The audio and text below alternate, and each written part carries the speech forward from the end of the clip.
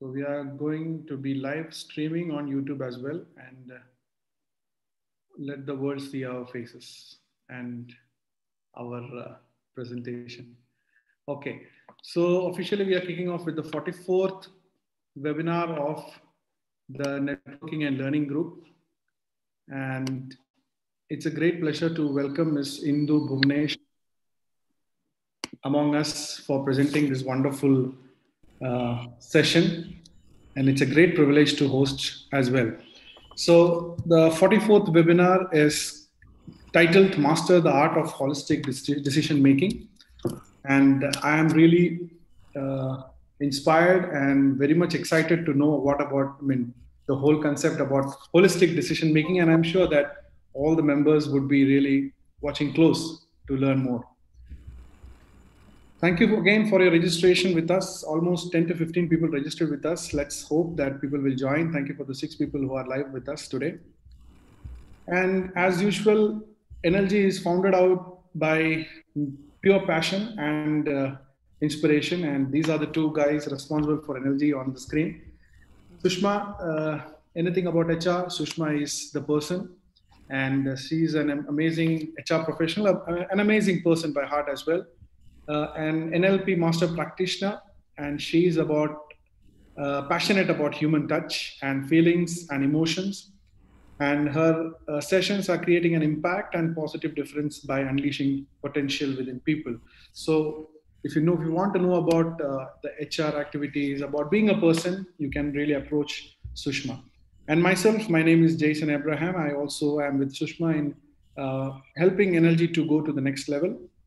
I'm basically a storyteller. I love stories. I love to hear people's stories. And my mission is to connect with 100,000 people before 2021 ends. I don't know whether I would be successful, but it's a mission. It might not be a mission impossible, but still, let's see. So going ahead, we have two amazing pillars of NLG. And these are the two guys responsible for the upgradation, the development, the positive impacts which we are going on throughout our screen, which you are seeing on the screen, and back end as well. So Mr. Takyuddin Teparambil, he's a QHSE professional, an entrepreneur enthusiast. He has recently started a firm, and he's an MBA in HR and MSc in biotechnology, an amazing guy. Anil Kunuku, again, he's an HR professional, a Toastmaster. He has a segment called AK Thoughts, which is about sending codes, writing codes every morning to our WhatsApp channels. And he is associated with Singapore-based university to mentor students. So he's an amazing guy as well. These two are the pillars of NLG. So NLG's mission is to network, to learn, to share knowledge. And these are the pure 3 missions of NLG. Nothing financial about it, no monetary gains. Only NLG is to spread knowledge and education. We have 2 segments of NLG. One is NLG League and NLG Careers. NLG League is all about education, learning together, spreading knowledge. NLG Careers, we focus on distributing vacancies over online, but these are actually shared vacancies, and we get forwarded messages and LinkedIn through different channels, LinkedIn, Telegram, but we are here to help people out. We are not a recruiting firm or something like that, but we are able to help people out. If anybody is lucky to get a response or get a vacancy, interview through that, we would be happy to know about it as well. So these are the 2 pillars, and there are different modes of channel to connect with us: Telegram, Facebook, WhatsApp, LinkedIn. These are the primary basic channels to connect with us. There are some basic rules to follow throughout the webinar. Please mute your audio because the speaker won't be disturbed otherwise. Use chat box for the comments, and you may raise your hands for further discussions, anything. You may take notes or screenshots, and you are free to engage in discussion at the end of the session as well. These are some posters of the NLG's previous conducted webinars. We have been successful in conducting 43 webinars, and today we have been successful in 44th webinar. So welcoming again, Ms. Indu. Thank you for joining again for the 44th webinar of NLG. Over to you, Ms. Indu, for the further session. Thank you so much. Thank you, Jason, for leading us through all of the highlights in the journey of NLG. It was good awareness for me as well you have recreated all of those moments in a nutshell for all of us here.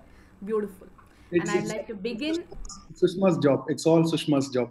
Oh, yes. I was just about to begin expressing my gratitude to Sushma for reaching out in the first place, for making me be able to meet all of you today and to share my learnings over the years and some theoretical aspects that I've picked up and out of my therapeutic practices what I've found useful. So I'm presenting both of that as a bouquet to all of our members attending right now.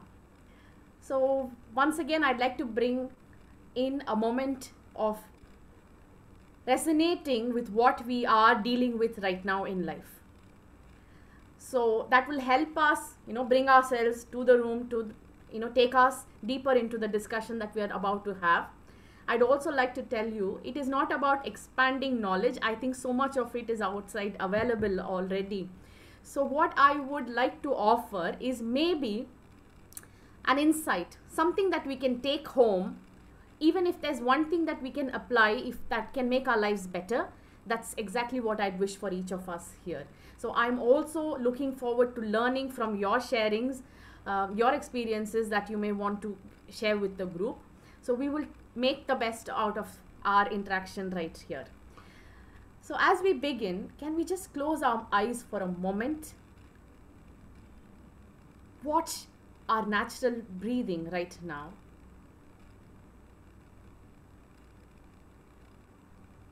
There may be many things that you are hearing within you. It could be telling you about time, it can be reminding you about dinner, it can be reminding you of all of that you have left back from work. Listen to all of that.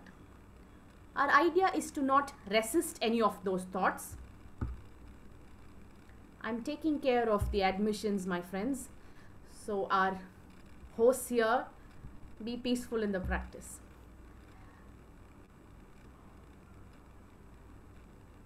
Whatever we resist continues to persist. So the idea is to not invest our energy in suppressing anything. The idea is to accept with a lot of grace and move on with a lot of ease. So acknowledge every thought that comes into your mind. The key is not to travel with any of them. Not to get engrossed in all of those thoughts that surface in our minds. Just like if we stand out on our balcony or at our entrance, we will notice dozens of vehicles passing by. We notice them from a neutral standpoint and we allow them to pass by. We do not intend to travel in each of those vehicles, do we? Thoughts are just as similar, my friends. They will come in all shapes, all sizes, all varieties. The idea is to notice, allow them to pass by. And if there is a choice that you are making intentionally, then you will stop by, get on to that vehicle, board it, and make use of that commutation. The idea here is to be able to be clear in terms of what we need and to keep what works for us and to discard anything that may be unhelpful. So with that thought, watch your breath now. We are not altering it, just watch it the way it is.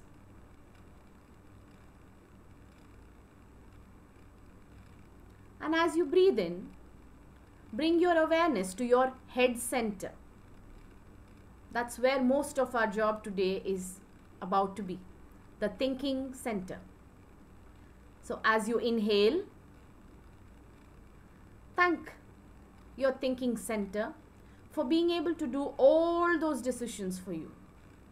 And as you exhale, send out all of those self-doubts, limitations, nagging questions out of your system. One more time. As you inhale, focusing on your thinking center. Inhale strength. Exhale weakness. Inhale positivity. Exhale negativity. And gently shift your focus onto your heart center. As you continue to watch your natural breathing, keep your awareness and attention around your heart center. Decisions are a lot to do with our emotions and feelings as well. Watch what goes into the making of your decisions. Most often than not, my friends, our decisions are choices of our heart. How we feel about doing something or how we feel about not doing something. So with all the gratitude, let us focus on our heart center. As we inhale, let us invite the cosmos to give us the emotional wisdom to make better choices. As we exhale, let us expel any kind of doubts or difficulties in our capacity to handle the decisions that we make and the repercussions of our decisions. One more time, as we inhale, let's bring the focus onto our heart center, giving it all the more strength, love, energy, compassion to be able to do better decision making. As we exhale, let us send out all of those moments which depreciate our self-love, which bring down our love for others because of the decisions they have made in our lives or because of the decisions that we have made for ourselves. One more time, as we inhale, let us invite the cosmic energy to provide and fill our system with love and compassion, which will guide all the decisions that we will be taking henceforth. And as we exhale, let us send out all of those unhelpful emotions of grudge, vengeance, shame, guilt, anger, resentment. And when you are done, kindly shift your focus to your moving center, hands and legs, which take you where you want, enable you to do what you want to do. Your decisions get manifested when they take the form of actions. So let us express our gratitude for our moving center. As you inhale, invite strength and courage to be able to do all that you want to do. Decisions are only matter of the paper if they don't take the form of actions. So as you exhale, send out any kind of inertia, inability to give life to your decisions. As you inhale, breathe in all the energy that you need to fuel and boost your moving center. As you exhale, send out all the weaknesses, setbacks, obstacles that you may have or experience in terms of being able to bring your decisions to life. One more time, inhale strength, positivity and energy. Exhale inertia, inability and weakness. And when you have done that, let the process culminate in the form of drawing in energy through your heart center. Visualize a white colored energy entering your heart center. Gently visualize this energy going down your heart center, all the way filling your stomach, abdominal region, pelvic region, thighs, knees, calf muscles, ankles, all the way down to your foot and the tips of your toes. Also visualize this white energy spreading from your solar plexus area to your chest cavity, your hands, shoulders, neck region, head, and from above your head, connecting to the ethereal world around you. And once you have done that, invite an energy from above to be able to guide you, to tell you the difference between the right and the wrong, and to enable you to make better decisions in life. The decisions that will change your life for the better. And when you have that support of the divine, and when you have filled in to your heart's content, your thinking center, your feeling center, and your moving center with the divine grace and self-love, kindly come back on at your own convenient pace. Bring your hands together. Bring in the warmth that you need. Cup them on your eyes. Let that warmth radiate from your eyes throughout your body. May this warmth, wisdom, and compassion be experienced by everyone who comes into contact with you henceforth. Yes. So I'd like you to keep your videos on if possible so that we can connect and interact better. So on that note, I'd like you to put your pens to paper before we begin the presentation. With that higher frequency that is vibrating in the room right now, look at the different areas of your life. Pick one area that you want to move forward, something that you're dealing with, that you want to make a decision, and something is perhaps coming in the way. If there is some clarity that we are seeking in there, let's pick that area, name it, define it, put it down on paper. We'll take a couple of minutes to do that.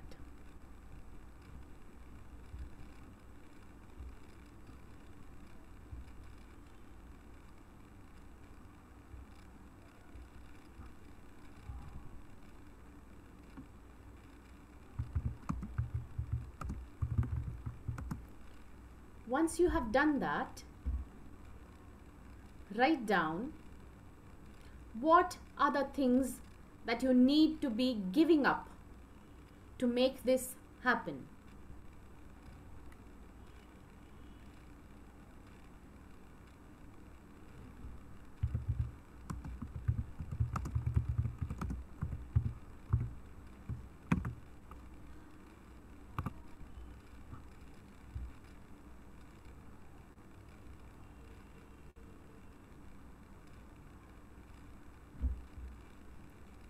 If you have put it down already, give me a thumbs up or a nod so I'll know. If you need more time, please feel free to let me know. Okay, thanks for putting it out.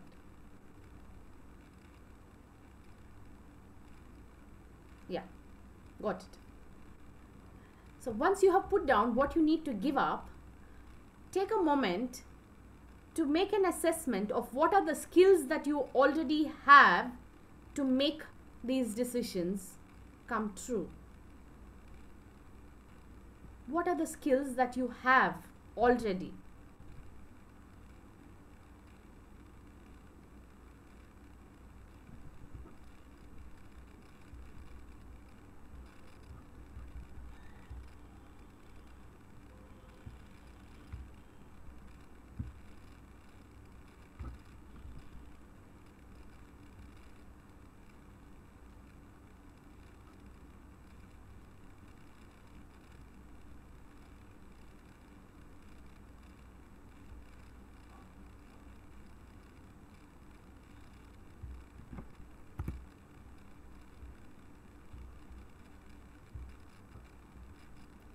If you have done that,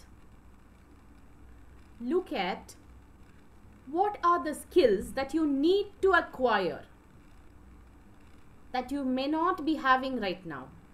What are the skills that you need to acquire in order to be able to manifest all your goals, to make your decisions come alive?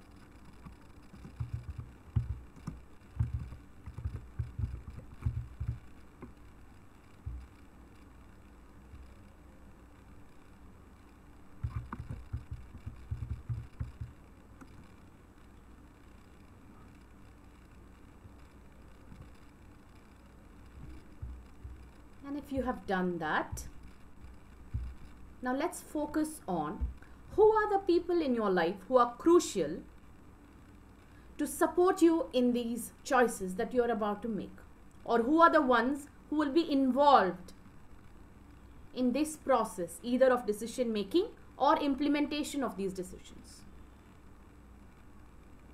It is very significant to include them, because that is why most often plans do not work if we are not quite aware of the other people who will contribute to our decisions. If we keep them outside the scope of our decision, things do not work as the way we have planned. So bring down those people with regard to this area. Who are the ones whose support you will need?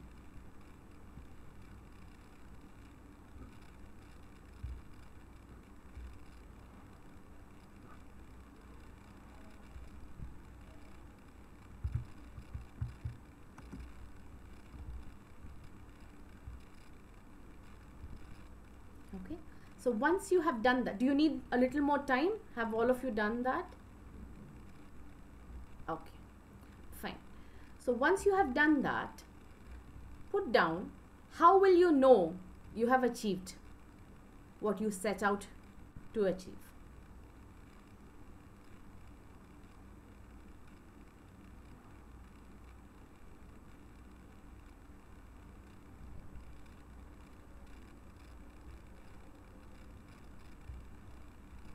What are the pointers or the highlighters that will tell you that you have achieved what you wanted?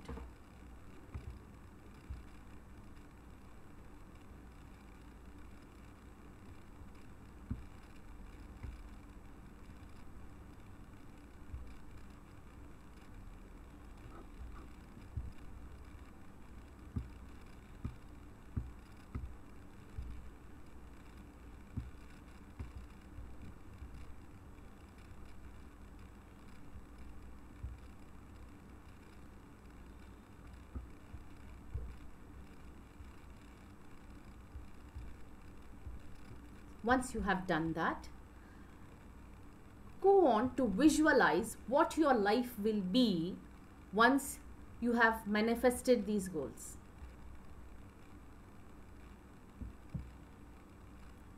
This again, my friends, is very crucial and vital for us to see ourselves at our destination. Otherwise, it is lingering in the abstract form. So visualize yourself once you have made it. What or how your life will look like when you have made the right choices, implemented them well, and you see it unfolding in front of you. Okay? So once you have made note of that, go on to write a very fun yet profound element in the process of decision making. Put down, thanks for sharing that, Sushma. Of course, it is wonderful to see you having made through something beautiful. And now once you have done that, Sushma, please put down how will you celebrate your victory. For all of you here, what is your idea of celebration once you have achieved this? Take your moment. It can be anything from treating yourself in the spa to having a meal, catching up with a friend, to gifting yourself. It can be anything. From a book to a Ferrari, it's your choice. The cost or the fancy gift is not the point here. It is about telling yourself that you have made it and you are celebrating your little victory here. The reason why we are doing it, the more we train our mind to know that we are celebrating, it will rewire our patterns to see victories in life. The celebrations will change our neurology in such a way that we will attract more of wins in life. But if we let it go, the moment is lost. And we have not recorded or acknowledged our victory powerfully enough for us to recreate it yet another time. Then it is more of a struggle. one more time you have to slog your way out to make another decision come true. And yet again, if you let the moment go, it is like a routine chore, you know, working for something, working through something, and working on and on and on something. But when we have a moment to celebrate, it makes the experience so much more beautiful. And as human beings, we are all striving to gain those beautiful moments and cherish them. So that is why it is important to include how you will celebrate, right? So have you all done that? Yes. Now, I'd like you to take an A4 sheet paper if you have it with you. Right? Fold it into two. Vertically fold it into two. Yes? And after you have folded it in half, I'd like you to fold it in three. Not three folds, just two folds, so that you have three rows. Yes, after that, yes, three. Fold it. Yeah, no, not halfway, Sushma. Yes, midway and then flap it over. Yes, absolutely, yes. Perfect, yes. So that after you release it, you will have 6 chunks on your paper. Yes. Right? So what we are about to do is accessing our subconscious to make our dreams and decisions come alive. That is what we will be doing. So before getting into that part, we will run through some elements which make the decision making a little more structured and then go into that process, right? So please let me know if you're able to see and view my screen as I share it.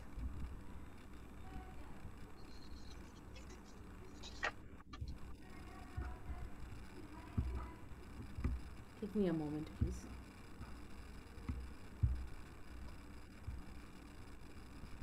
Beautiful. So now let's talk some business, the holistic art of decision making. So friends who have joined us a little later, we'll be going to be talking about how we bring in elements of management in terms of looking at it as a chunk each at a time in terms of achieving our goals, and how we draw from the world of psychology of integrating our thinking with our feelings and therefore fueling our doing. So the confluence of our thinking center, our heart center, and our moving center. We just did that integration at the beginning of our session through a process which rewired us, our subconscious mind, to be able to bring a beautiful marriage of all these centers to enable us to take our journey forward. And what we will be discussing at the end is bringing in an element of spirituality, because sometimes we feel stuckness in spite of cognitively understanding how to make some decisions.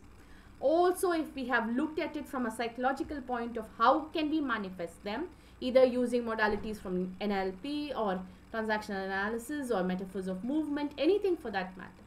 Beyond that, there is still a nudge that needs to be given to help us move forward. And that's where we may draw in from the divine energy around, which will give us that extra mileage. So that is why a holistic approach to decision making is something that will help us see the light at the end of the tunnel. So this is a situation that we find ourselves most often in, you know, a whole bombardment of choices that need to be made in our day-to-day lives.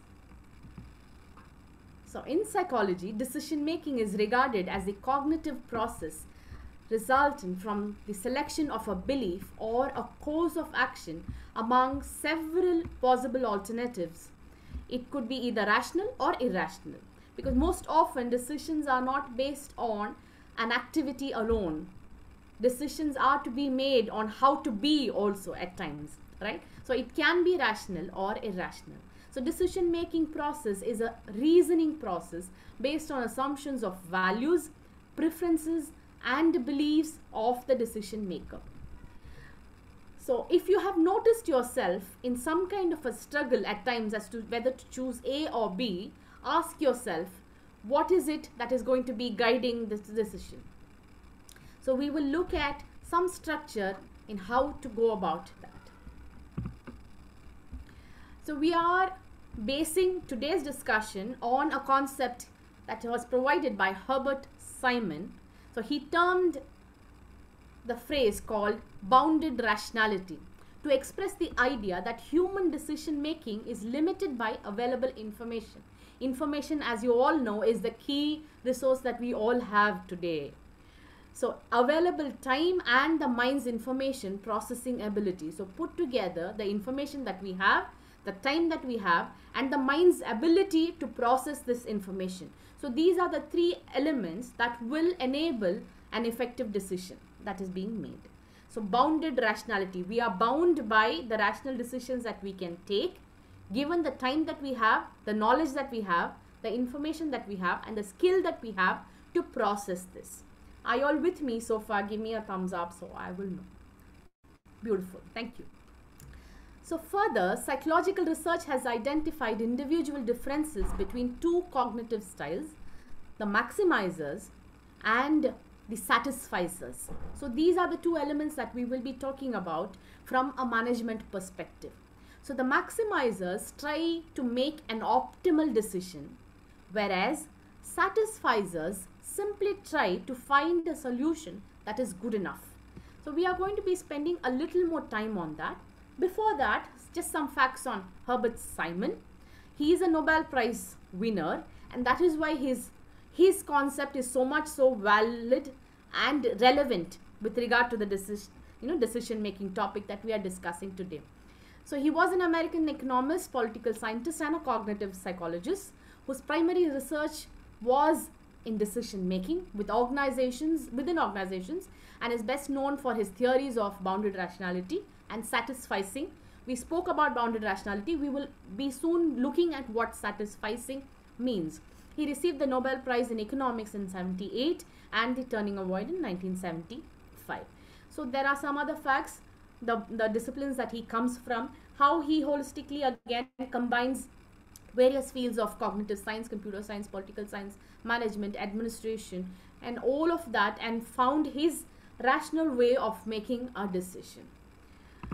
So coming back to our focal area of satisficing. So this, my friends, is nothing but the happy marriage between a decision that gives you satisfaction and something that is sufficient enough for you to go forward. Now give me a word, describing yourself in life. Are you the person who wants to get maximum out of something that you are engaged in? Would you want the optimal results for your decisions? Or do you go in for choosing something that is good enough? What is the kind of person that you are in your real time?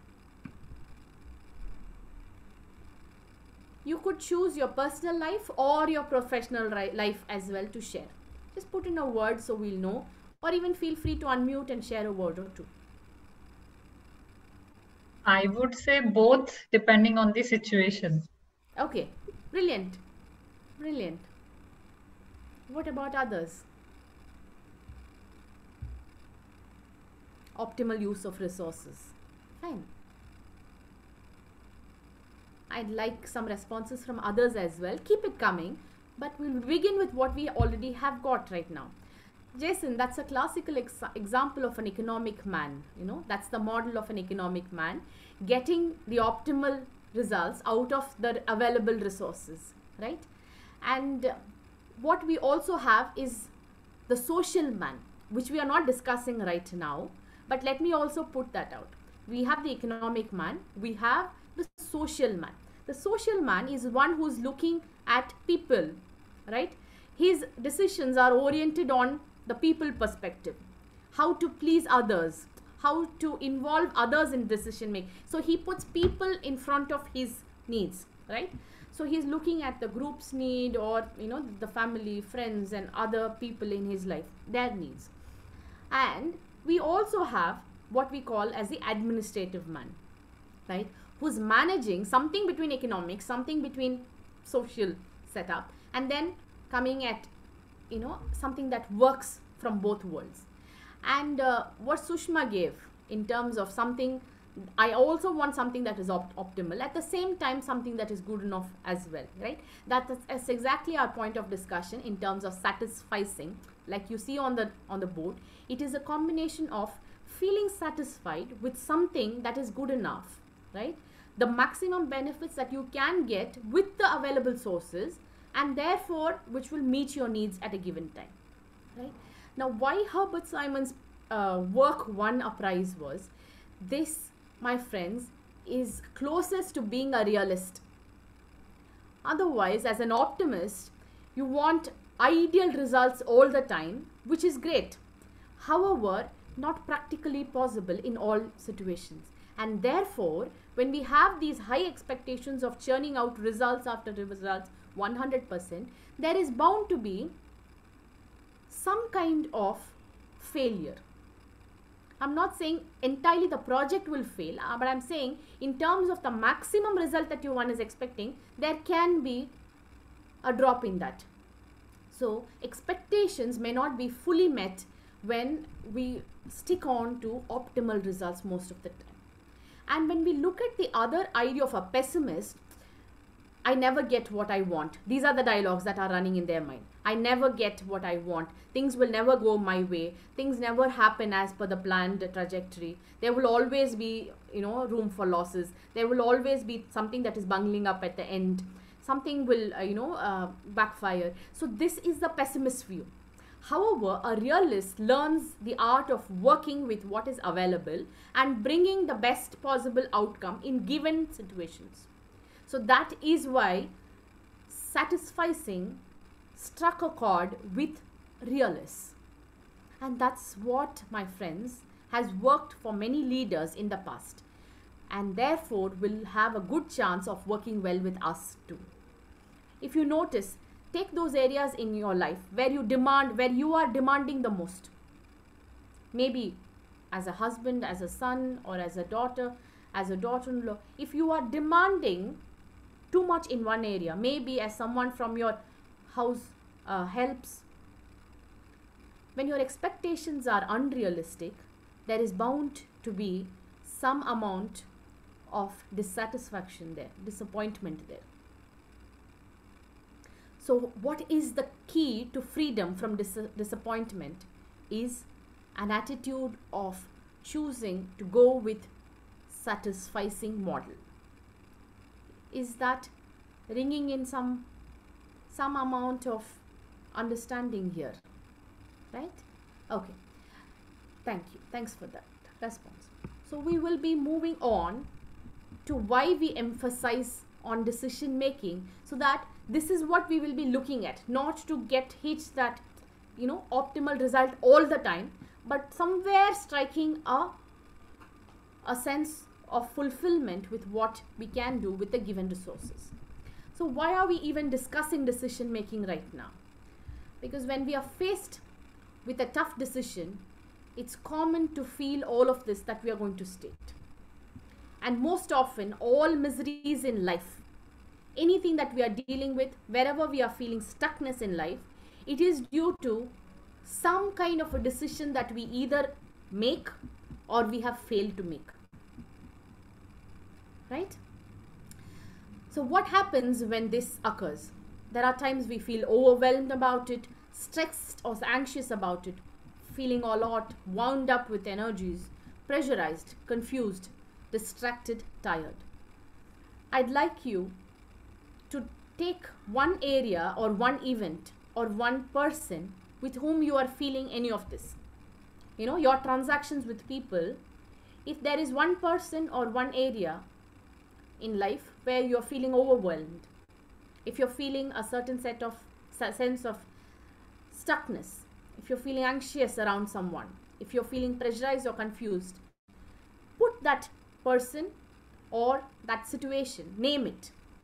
Can you take a moment to do that? Because otherwise these will be just grand ideas, right? So when we relate it to real-time people and events in our lives, that's when we take back home the value of our learning truly. you do not have to necessarily share in the chat box. This is for you to, record in your journals. What are those people? Overwhelmed is positive, is that what you're asking? Here we are talking about overwhelmed in terms of how you're feeling anxious around someone. It's too much to take, dealing with a person, something like that. Of course, sometimes you can even feel overwhelmed in a good way, which becomes smothering. If especially moms around grown-up sons, if they continue to show that much of, care, have you eaten? The mom's calling you all the time in the middle of some important work. Have you eaten? Have you had this? Have you done that? Are you fine? That excessive care also becomes somewhat suffocating, right? So that smothering can become overwhelming as well. So if around someone, if you're feeling that way, name all those people, list those people who are making you feel this way, confused and distracted, tired. Some people may suck your energy, in their conversations. If they keep downloading their issues, problems onto you all the time, then they can be viewed as these energy vampires, right? So if you're feeling that way, note them down. So as you have done that, we shall move forward. Now, because why we are doing this is because indecision can have a negative impact on how you are feeling. It's important to learn strategies for making positive decisions in tough situations. So this will be the breakthrough we will be causing through our session today, right? So my invitation is to make a sense of what are the people, what are the situations that are causing us this indecisiveness, and how do we get a tool or an impetus to make our decisions of better quality, and therefore how we will implement it in life, which brings us peace, right?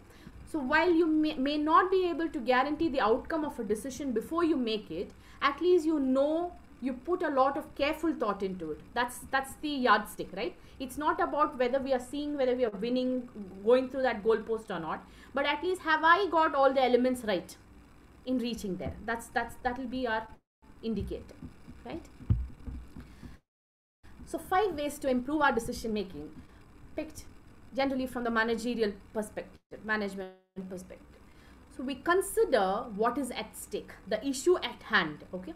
What is it identifying, like you have already put down, what is that area that you're dealing with, where you need to make a decision. So the first step is identifying the problem at hand, right? So what is the problem that you're facing in a situation? What is the issue at stake? The second step to navigate through will be assembling facts, which is gathering information that you need to make the best decision possible, right? So you look for your scenario, the premises on which you will make your decision. So it is nothing but scanning the environment for information. So the quality of your decision making will depend on only the quality of the information that you have, right? That is why you put on what are the skills that you have to make something happen, right? In our worksheet when you started, right? Then you will identify the alternatives. So if you are choosing to go to a place, say that is 20 kilometers away from where you are right now, say let's say from home to office, if you choose to, if you have made choice of your destination, so whether you will take the bus, whether you will take your car, whether you will ask someone to drop you off there, or whatever is the mode of transportation, whether you take the metro. So once you have decided, these are the various options. Either I could walk all the way there, cycle all the way, use a motorbike, car, public transport, or have someone drop me. Once you have put down all of these alternatives, make an evaluation of what are the advantages and disadvantages in each of these options, right? So you consider each option and evaluate. That is the pros and cons that they're talking about. And when we talk about pros and cons, we are talking about the cost benefit analysis that we will be making.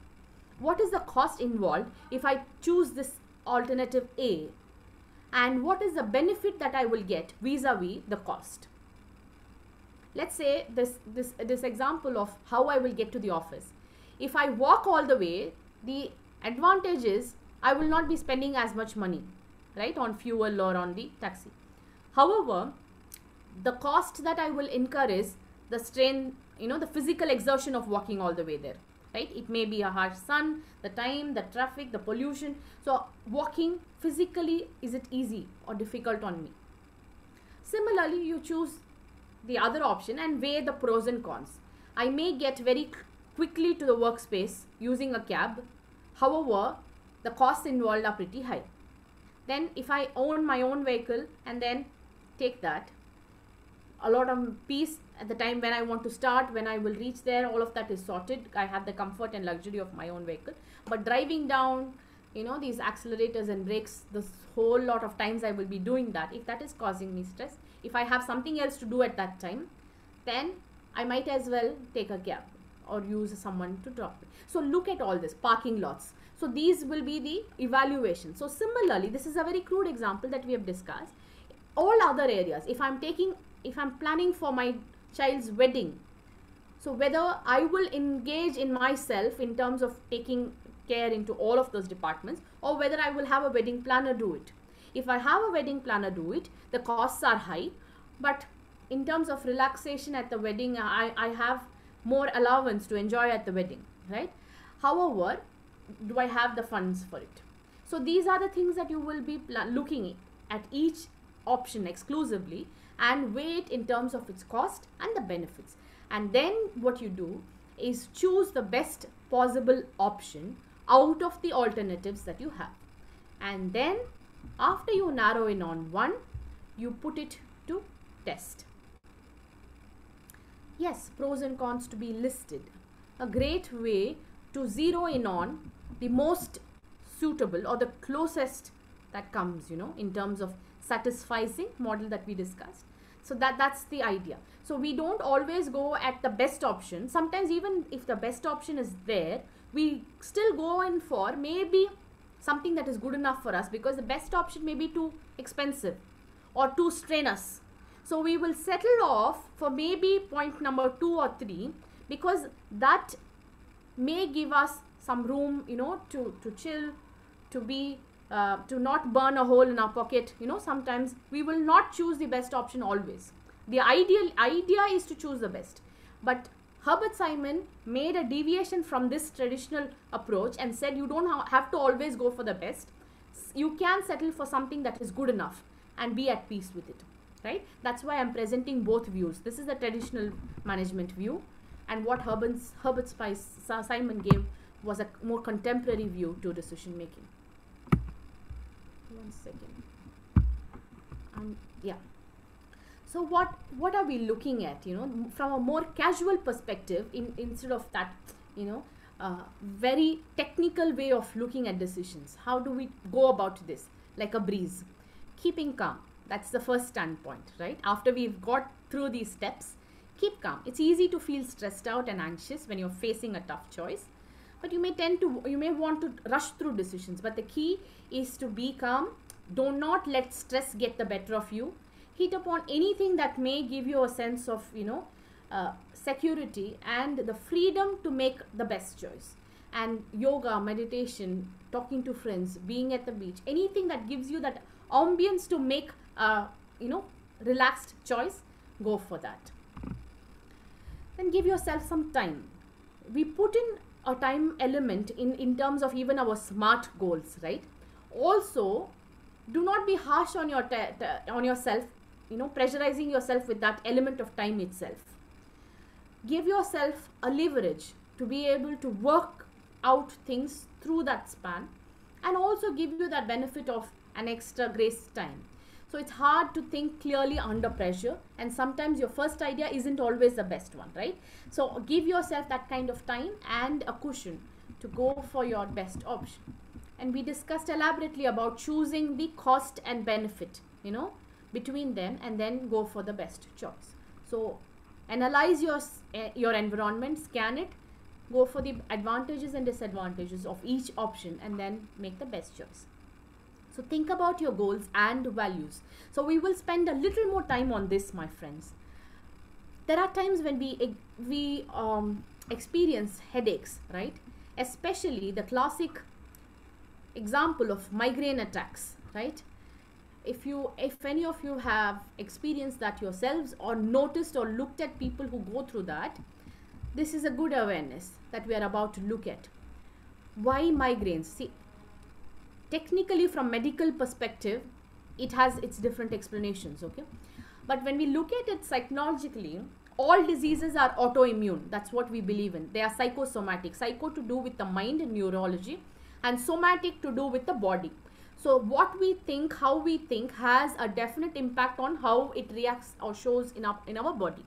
So in that, going by that philosophy, migraines are the result of an internal conflict that we go through in terms of the decisions and the choices that we make in life, or the choices and decisions that we are unable to make in life. And especially if we dive deeper, we notice the conflict is most often to do with values. If the decision that you are about to make is not in congruence with your core values, there is so much of a rupture that it acts like an axe on your head and creates this migraine. So to just put it differently, say for example, if as a child you have been told not to watch TV, don't waste time, don't indulge in these petty pleasure activities. If you come from a very orthodox family with the father or fatherly figures in your home who insisted or kind of banned you from watching movies, let's say. Now this guy works hard, gets his degrees, is now married comfortably, and is taking his wife out for a movie, let's say. It is a good movie, it is a decent film, everything about the movie is nice, the ambience of the theater, everything is conducive, and he is relaxed as he goes into the movie theater. But the moment he starts watching the movie, there is some kind of a surge of a disturbance in his head, and he starts experiencing huge headaches, pounding ones, like the migraine attacks. It is very natural for people to think that it is the result of these Dolby systems, the jarring sound. However, everybody in the theater does not develop one. So if you look at the cause, the headache is not, see, if all other factors remaining, like he's not been out in the sun, he's hydrated himself enough, if all that is fine, and then if there is a headache, the good chances remain that the migraine is coming from a space like this. Internally, he has a parental voice message saying, it's wrong, what you're doing is wrong. That 3-year-old, 5-year-old child who constantly kept hearing, what are you doing? You should not be watching movies. You should be, if he came from an Orthodox Christian family, let's just say movies were not, it was satanic. If that's a belief in his household, he continues to believe that, Acha, I'm doing something against the values, core values of my parental home, right? And he's still cognitively thinking that he's doing a good thing, taking his wife out for a movie, or he's out with his friends, let's say. But this internal conflict happens without his awareness in his head. One part of him is saying, let's chill, let's relax, let's watch a movie. And he is unaware that his childhood experiences of his parental messages are acting in conflict with that action of his. And therefore, the resultant migraine. Have you got this, my friend? Right? So most often, there is a lot of disturbance we all go through when we are making crucial decisions in life. Migraine is just an example. People can be experiencing unexplainable neck pains. They may go in for all the CT scans, the MRIs, nothing on earth will tell you what is wrong. The doctors will give you a clean sheet saying your spinal cord is all perfect and everything else is perfect. Medically, you are fit. So they can't quite explain why you are going through these pains. It can be in the back, it can be in the neck, shoulders, chest pain also for that matter, knees. If someone is not being able to move forward in life, he will experience it as knee pain. And the doctors will not be able to tell you why. Because something is holding you back from moving forward. If you are experiencing guilt, say for example, something like premarital sex. If children are indulging in that as teenagers, there is this huge conflict going on. Family values say, do not indulge in this, hold back. But the children may indulge because that may be the prevalent norm in the culture that the child is living in.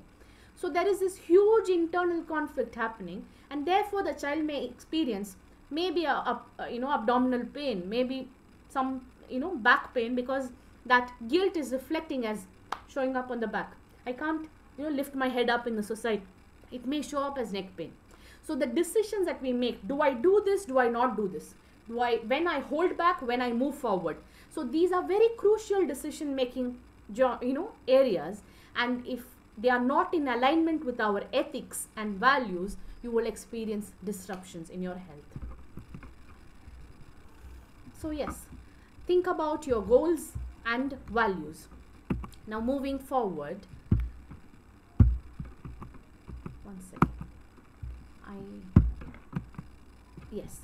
So consider all the possibilities. Making a decision can result in several different outcomes, and not all of them may be obvious. So look at your blind spots, which you will not be able to do. So seek help, seek supervision, right? Have someone to look at it from an upper view or from a different perspective and help you come out with other possibilities as well.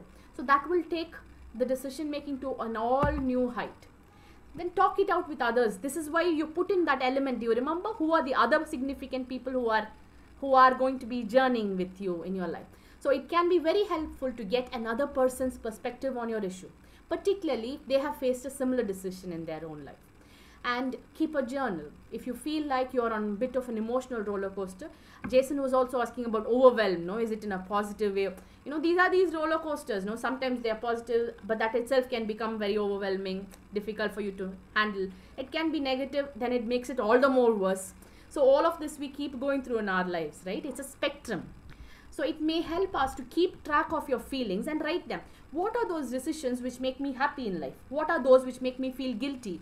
When do I feel angry about it? If I'm made, say if my core value is integrity, and in my office, if I'm made to fudge some accounts, there will be so much of an internal disturbance. My value system is saying, be honest. My parents have taught me that. And my account head is saying, fudge or forge the accounts. So that is a decision I am making cognitively. I've got to follow what is said by the management. But my ethics is preventing me from doing it. But I'm doing it nevertheless and experiencing pain or shame. But if I don't do it, maybe it's costing my job or my promotion or my salary, right? So everywhere, my friends, your happiness is depending largely on the choices that you make. You do not want to compromise on your integrity. You may have to lose your job. You may choose to compromise on your integrity and then lose your values. So these are all decisions that we make on a day-to-day basis. So write down, and then you will know how to sail through it with so much more clarity. And plan how to tell others also. That's why the celebration also comes. When I'm doing this, if I'm making other people part of my journey, then there is more scope for the celebration. So if you think someone may have a bad response to your decision, think through what their reaction is likely to be and plan for it, so that victory is more on your side. When you eliminate resistance and put yourself in their shoes to help you think of a good way to manage the situation. So when you're empathizing, again, you will notice that these are the kind of opposition that I'm likely to get, and you make way for all of that, helping you steer forward in a much better manner. So that is it, my friends. So when we are looking at how to navigate through tough times, so we rethink our options if we are up against a lot of pressure, right? And then we also have one good tool right now is to go for the satisfying choice rather than the most optimal one, right? So if you're feeling overwhelmed with negative feelings because you're facing, a crucial decision, it is important to look after yourself. That's where seeking mental help comes in. Emotional well-being is predominantly important while making decisions, right? That is why I would suggest go for therapy, take it to a trained counselor or a psychological therapist who may be able to look at yourself from a neutral standpoint and offer you those solutions that may foster your emotional well-being. So if you're finding an indecision, go to a counselor or go to a coach who may be able to help you, offer that exclusive perspective from their learnings. So just a recap of what we have been talking about: identify the issue, scan the environment, evaluate your alternatives, and then choose or arrive at the best decision possible. Now, my friends, take that paper. take that paper you have folded out. You have 6 columns. Quickly we will be doing this activity. See, all along you have been hearing me out and fed your cognitive understanding of the topic, right? Now let's invoke our subconscious mind in bringing out how we think, how we feel, and what we are going to do, right? The first column, draw. See, we are going to be looking at a hero's or a heroine's journey, okay, through our life. So draw the hero or the heroine in the first blank. Number it, okay? You have 6 blocks. So 1, 2, 3, 4, 5, 6. Number it. The first block, put down, depict yourself. We are not writing here. You're done with the writing. You're going to now access your subconscious. So draw a hero or a heroine in the first block.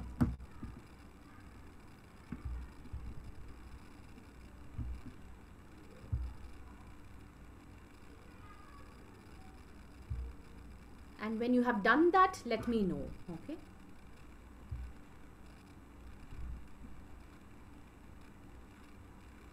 And if you have drawn yourself as the hero or the heroine of your story, move on to the second block where you will be putting down your major decision that you want to take right now, the goal that you want to achieve right now, the decision that you will be making in order to make your goal come true.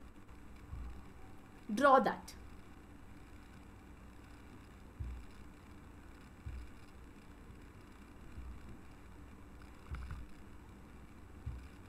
I repeat, you will draw your goal, the decision that you need to make to achieve your goal. Draw that. Drawing has a very therapeutic effect. It's not about how well we draw. It's not the drawing skills, my friends. Don't bother about the drawing skills. It is about reflections which are accessed beyond your cognitive understanding.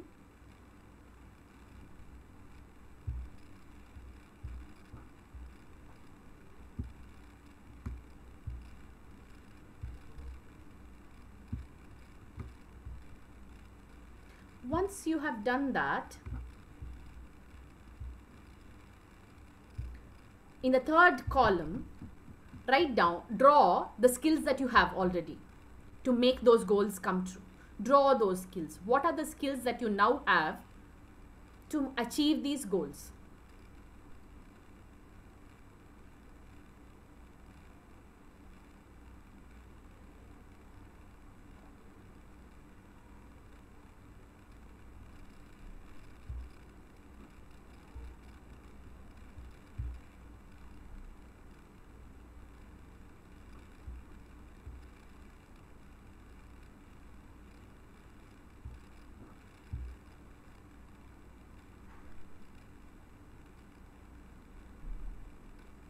If you're done, put a thumbs up.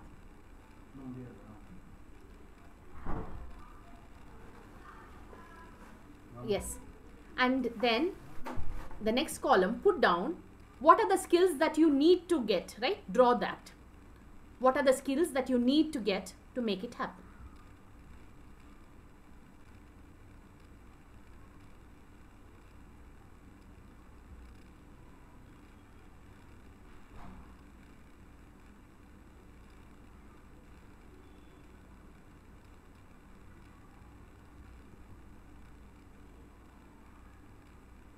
Once you have done that, in the fifth column, put down what are the things that you need to give up. What are the qualities that you need to give up in order to make your goal come true?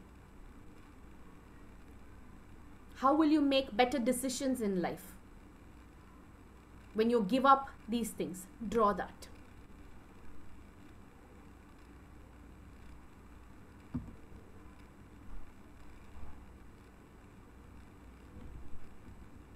And after you have done that, the last segment, draw how will your life be after you become that person who makes these kind of decisions. When your goal has been achieved, what will your life look like? How will you celebrate after you have achieved your goals?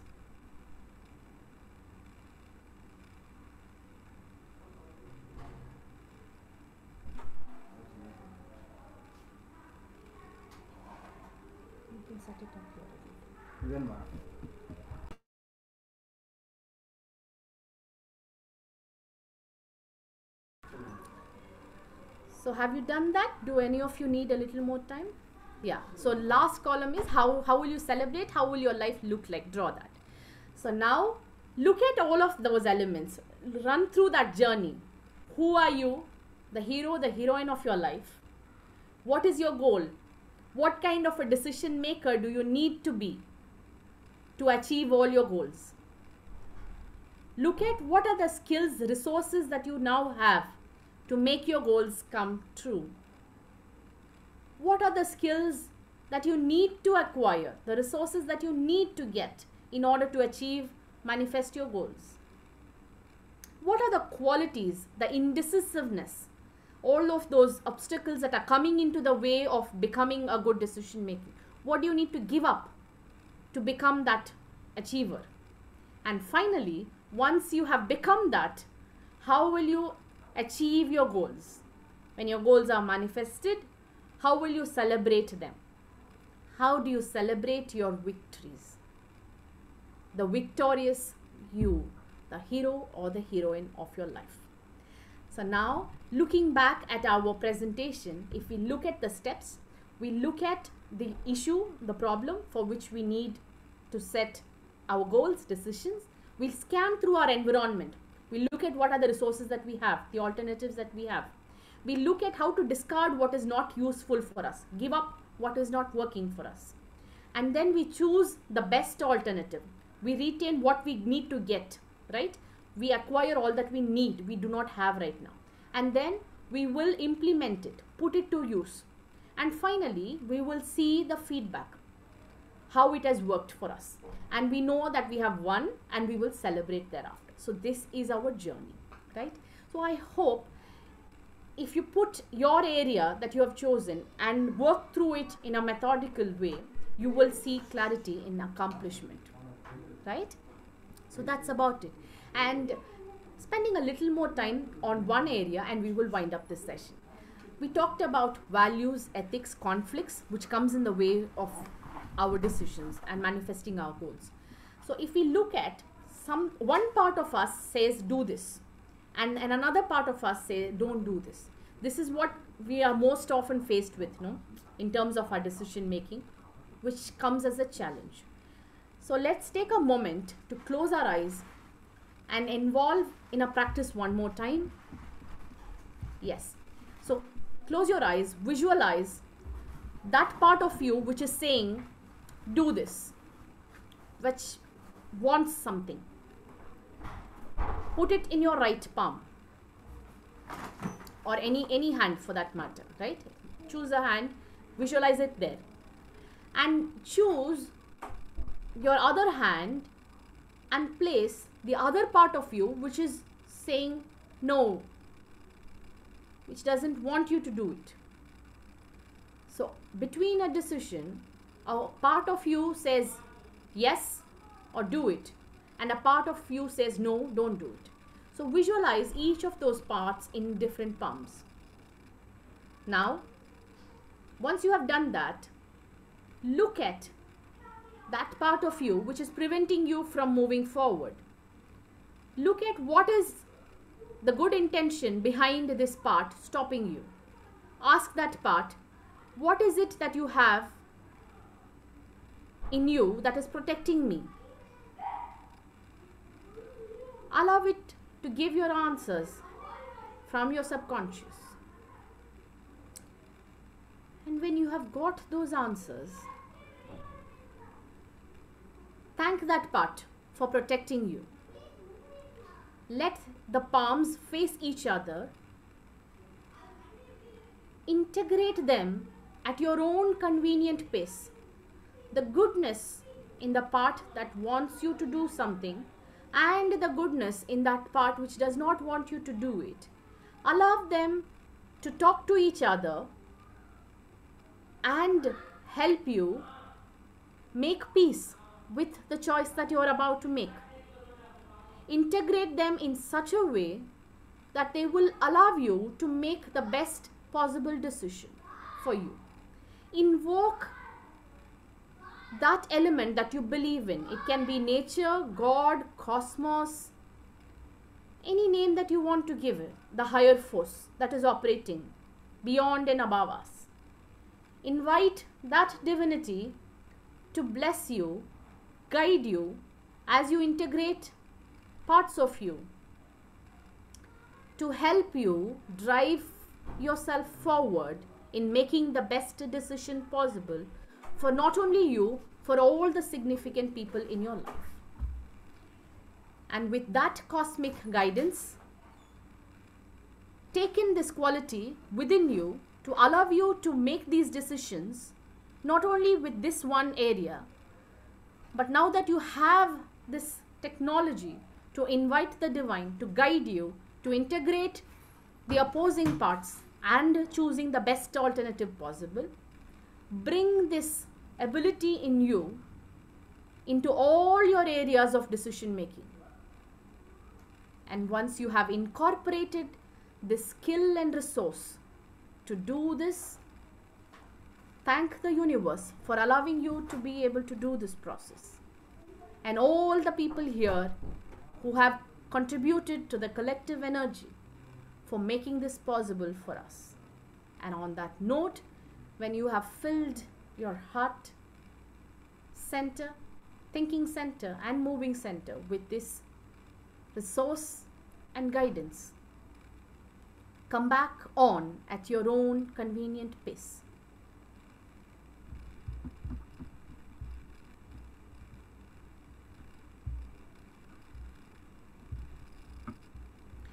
And on that note, I would like to thank all of you for this fantastic opportunity to connect and deliver what I have. Thank you so Thank much. you. Thank you so much, Sindhu. Yes. It was a great session, especially for the decision-making part. It was out of the world and great to know about the 5 factors. And one of the things which I wrote down to ask you at the end of the session, you cleared it at the last part. Okay. It was between taking a decision between intuition and realistic decision. Okay. So if we have something intuition and like we want to take a step and our mind is telling take a step, but the realistic factor is not allowing us to take that step, but still we jump into it and then it fails brutally. So we would be complaining our decision making skills and we would be complaining ourselves. I mean, negative factors will come in. So you have cleared at the last part how to get over it. Thank you so much. Again, if anybody else who want to ask this any other questions, the floor is open. Thank you so much again, Ms. Indu. If anybody wants to ask, yeah, Gitika, you can go ahead. Okay. Hi, Indu. Thank you for the wonderful session. I just have a small question regarding the people you mentioned while writing the decision. So these people mean who can help you in the decision, they can help you work out, or like if you're taking a very bold decision, your family would be affected, something like that. So, or that, I got confused on that. I told you, you could look at it, from a case by case perspective. If you're looking at one area of your life and you think that these people will be very crucial in furthering this decision, put them. Or that decision that I take, these are the people who will be most affected by those decisions. Feel free to depict those people. So it is a choice that you will be making. Right? And also, there is something that I will invite you to look up in terms of ethics grid. Okay, this is a concept from transaction analysis where they're talking about how you bring in ethics grid, where every decision that you will make, you will put it on a matrix. Who are the people who are involved? Like say, if I'm choosing to go take a new job from a different city, my husband, my daughter, my parents, and my current clients. So all of them I will put in this decision. Is it empowering for them? Is it protecting them? So these are the questions I will ask. Is my decision empowering me? Is my decision empowering the others in my life? The next thing, am I respecting myself with a decision that I'm making? Am I disrespecting myself or disrespecting others? Like if I have a very young daughter in, say, kindergarten, if I choose to just go off to another city, am I respecting her need as a child, as a daughter? So if it is not ticking, then I will not go for that. If it is, if I have a grown up daughter who can manage by herself, then if there is a tick, then I will look at considering that option, right? And the other thing is, what is the relationship status, like relationship with others in this. So if we look at the ethics grid, it will give us a lot more clarity on whether to go for a decision or to hold back or to rework the decision. Hope that Thank you. It helps. clears my point. Yeah. Thank you. Thank you. Pushpa? Yes, awesome, Indu. So I have some notes, and I wrote few things which I loved very much. Like if you if you create more resistance, it will persist. Absolutely. Few things, yeah, like the conflict and between the non-congruency, and the importance of manifestation and visualization. I'm learning to get there. So yes, it's a Eventually you great. will. Yes, it's a great talk, great session, and the ways you showed the two different perspectives of making decisions, the traditional way and the I don't recall what exactly you call it because I was writing other points. This is a more contemporary way of looking at things, to Yeah. look at what is good enough than the Yes. best option. And the rewiring of subconscious. Awesome. Great. And the exercise you took us through was the 6 quadrants. Yes. Yes, it's awesome. It's awesome. And that's where I was like, when you said you can draw anything, and I'm like, don't bother what I'm drawing, Khalas, draw it. Yeah, absolutely. In fact, one thing which will take it to an even deeper level of depiction is to use your non-dominant hand. If we use our right more often, if we use our left, that is our non-dominant hand, Yes. which has direct access to our right brain. The subconscious will be even more accessible when we use the non-dominant hand. That's why in expressive arts therapy, when people come for psychological therapy using arts, we encourage them to draw using their non-dominant hand, so that their subconscious will give them all the cues and reflect in an even deeper fashion.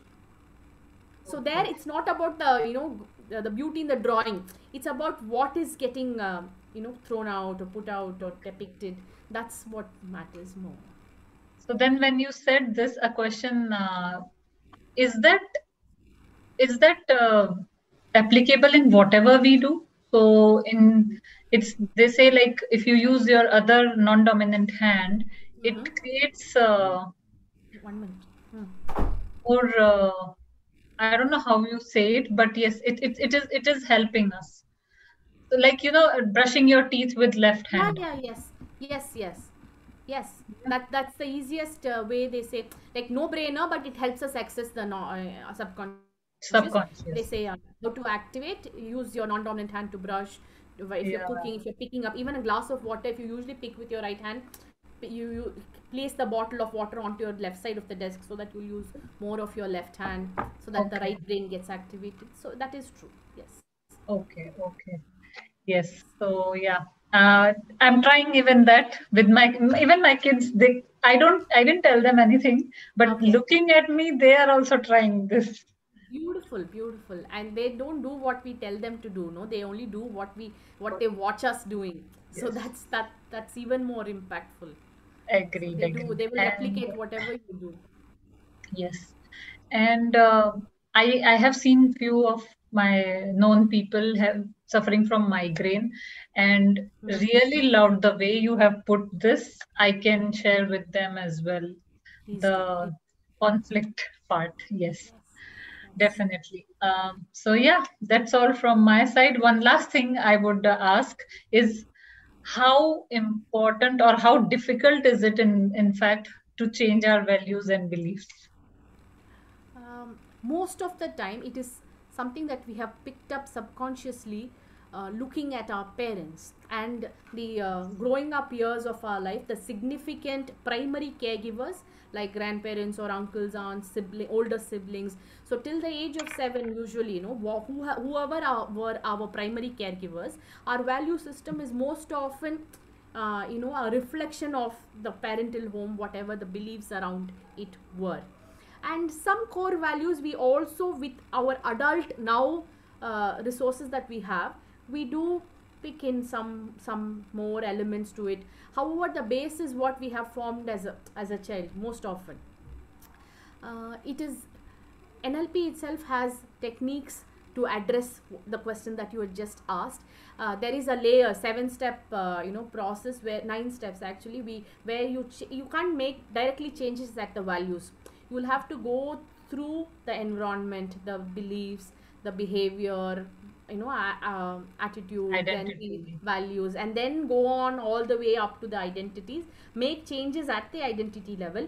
And there also there is invoking an element of divine and spirituality there, and only with that spiritual higher forces guidance you will be able to be successful in making changes in all these levels. So that is possible. Yes, of course you can incorporate a new value with cognitive and subconscious programming. It is possible. Okay, so it goes from below or from top? The process will actually see that it will go from the lower ring, and then all the way up, and then again come back, integrating that learning, and then see it from the point where we started. Great. It's a beautiful process of making changes at the identity level, actually. Yes. Great. Awesome. I have few of already messages coming in. Can you please share the recording? We couldn't join and this and that. So yes, people will be watching the recording, which will be there available. Okay. Yes. So thank you, Indu. Thanks, Sushma, once again for the opportunity. That's why we are giving a bouquet for Miss Indu, although we cannot directly give. But Humans are valued more. Yes, I get it, Jason. Thank you. If anybody else Thank you for being a wonderful host. Thanks. Yeah. If anybody else want to ask any questions, the floor is open for another 2 minutes. Then we'll be closing it. Hopefully there are no other questions. I think so. Sakti, you want to ask something or say something? Hi. Yeah. Yes. Thanks a lot for this amazing platform. First time I'm joining in. Part of this UMM. Hi, Indu ma'am. After attending your session in UMM, today when I saw the message in this family talks, I was feeling I want to attend this session for sure. Thanks a lot. But yesterday also I faced some issue. Today also I'm not able to visualize. When you are telling that go and do visualize, that was dragging me. Also the drawing part, I was feeling like, then I started writing it because after seeing my pic, I was feeling so impressed. I thought, okay, let me write it out. So I write on the things. These also I was facing that one. Is there any way I can improve that, ma'am? Too much into thinking, no? Our cognitive understanding will prevent us from accessing the subconscious. For that matter, they say hypnosis is nothing but bypassing the cognitive factor and then accessing the subconscious. So if we are asking, if we are too alert sometimes, like how does this work, will this work, what are the changes that I need to make, if I make these changes, how will it affect me? If we are somewhere in that area itself, then going behind and believing things will work becomes a challenge. It will happen, Shakti ji, no worries. All you have to do is train yourself to quieten your mind, to allow lesser number of thoughts to distract you. Meditation will help, largely.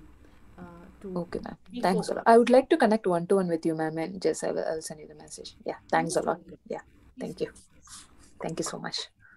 Thank you again. Thank you, Sushma, and thank you, Jason. Thanks a lot for this session.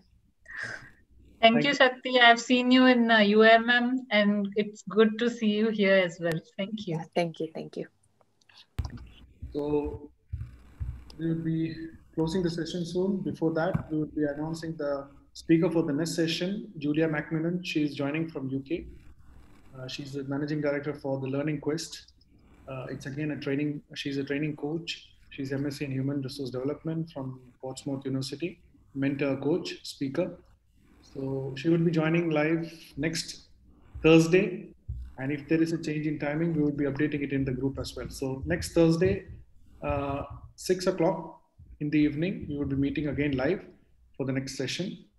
Thank you so much again, all the attendees. Thank you, Sushma. Thank you, everyone, for attending the session. God bless you all. Have a great day. Yes, thank you, Indu, once again, Anupama, Geetika, Shakti, everyone, and those who would be watching it later as a recording. Thank you. Thank you. Have a great day. Good night. Bye. Good night. Stay blessed. Stay positive. Bye-bye.